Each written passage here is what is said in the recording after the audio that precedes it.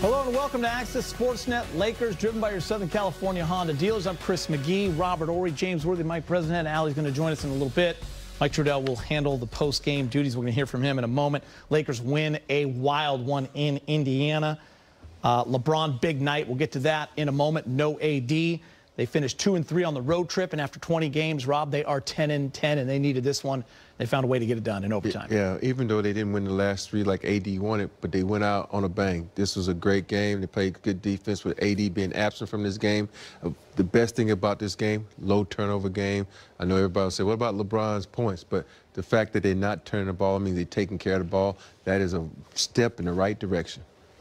Yeah, this was a game they really needed. You know, the little scuffle in Detroit kind of pulled them together a little bit. But this game was one that they really needed. I think this one will propel them into a better place going forward now. Overall game, they picked it up in the second half. They didn't allow as many points in the paint. They got some fast break points. I thought Monk's contribution tonight was critical at times. We had some big shots, but then LeBron James did what he did best and led this team tonight.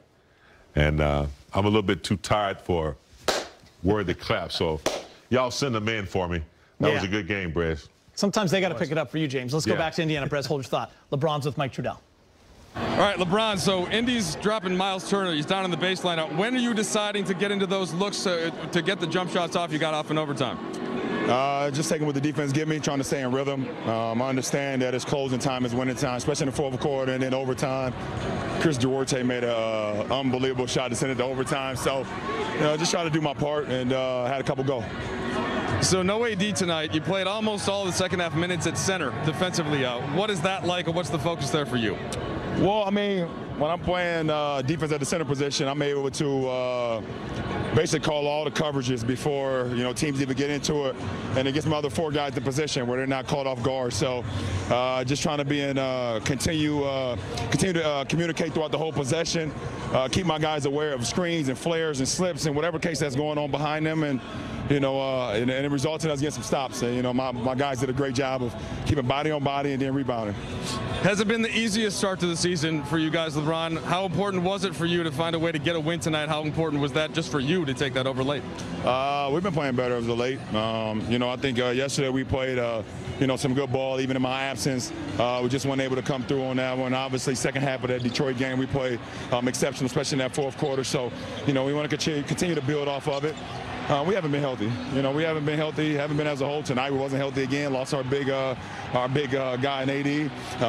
Kendrick Nunn, K Nunn ain't been in. TA ain't been in. I've been out in the lineup a lot this year, but we want to continue to work our habits and continue to play Laker basketball. And if we do that close to 48 minutes, we put ourselves in a good position to win. Last thing for you, Thanksgiving tomorrow. I think you've earned some time with the feet up. But what's the plan with the family? The plan with the family is to break bread, be thankful of our loved ones, be thankful for the opportunity to be able to wake up and be in the presence of your loved ones, and give all thanks to the man above. Watch some football, some NFL football, 3 games coming on tomorrow. Have first and seconds, get a little sleep, get back up, eat some more, and get ready for a sack on Friday. That sounds good. Appreciate it, LeBron. I hope it is, and some wine, too. That'd be good, too. I need that. Let's go throw that in there. Yeah, a little bit. LeBron James with a big night indeed, definitely earning that meal tomorrow. LeBron James highs there, 43 minutes, 39 points, 13 of 29 from three-point land, 5 of 12. He had 5 rebounds and 6 assists. Brez, 17 of the points were in the fourth quarter and OT. He was also 8 of 9 from the free throw line, which needs to be mentioned as well. Yeah, I know a lot of people have already kind of lateraled this Laker team. Like, they're going to be 500, maybe make the playoffs, maybe win a round. You can't quite do that yet because LeBron James has missed so many games. With him in the lineup, this team can really beat anybody. Now, as we've seen, they can also lose to anybody, but just a different feeling when he's out there. I mean, come on, in overtime, a 27-foot three, a 30-foot three-pointer, that fadeaway down the left side. I mean, this is vintage LeBron James When he's on the court, it's just a different animal. You cannot discount this team as long as he is in the lineup, guys. Yeah. Go ahead, Rob. No, you go ahead, big game. You know, 43 minutes, only 2 turnovers, as much as he handles the ball. If this team can get healthy and get a couple practices, a few under their belt, you're right, Brad. They could really peak at the right time. And I think that's what's happening right now. You know, especially this game. It's going to pull them together. They're coming back home, Thanksgiving, perfect timing, big win, get everybody back healthy when they play Sacramento. And, yeah, it looks good. I hope that this is a good trend. I always like to use that word, trended in the right direction. You know, they shot 40% from 3, which is great. They outshot the Indiana Pacers. And you look at the guys who came off the bench, Ellington and Monk. I think they had 7 of those threes. And when you get guys off the bench to contribute like that, this makes it easier for LeBron James. Let's be honest, because now people got to guard those guys and open up the floor, not just for LeBron, for Westbrook. And Westbrook had a great game, only 4 turnovers, I think 3 or 4 turnovers. And that's big because last game he had 5 in the first half. So when you look at these guys, the way they played tonight, even though they didn't start out well, and we want them to have but those first 2 were awful, but they played really well when they had their backs against the wall. Rob, let's talk LeBron at the 5. It's a different look for the Lakers. LeBron talked to Mike Trudell about what he liked about it defensively.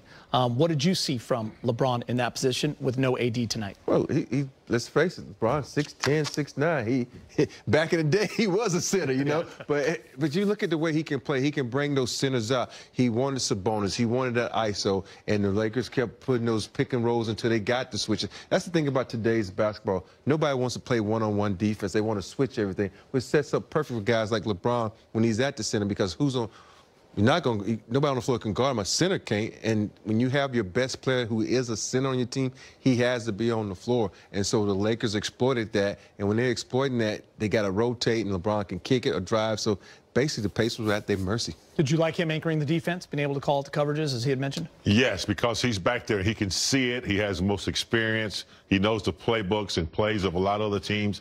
I like that small lineup. Could you imagine that lineup against Utah and Gobert being, you know, excluded from the lineup because of mismatch problems? Something for Vogel to look at. Also, he's got to take a look at how he plays Monk. Even when people you know, come back healthy. Brez and I were watching a little bit in the room in there, and Brez was like, this guy's, you know, he has some spunk in his game, and he does. He's not afraid to play, not afraid to put it on the floor. So we're seeing some good things come out of this this downtime when they're getting everybody back healthy and struggling a little bit. We're still seeing some good things that are going to lead to the future here. Yeah, James, I like how the Lakers kind of imposed their will on Indiana. You know, Miles Turner, the best shot blocker in the NBA, irrelevant down the stretch there. Why? Because LeBron was, you know, the Lakers went extreme small ball. Basically, Miles Turner out, really not doing anything, not even really in the game. So I like how the Lakers kind of dictated the terms of that win. James, you mentioned Malik Monk. He's not just a three-point shooter. He had some decent defensive plays, some pretty good plays on offense that were not from distance. And you cannot forget Wayne Ellington. 3 threes in that fourth quarter for the old vet.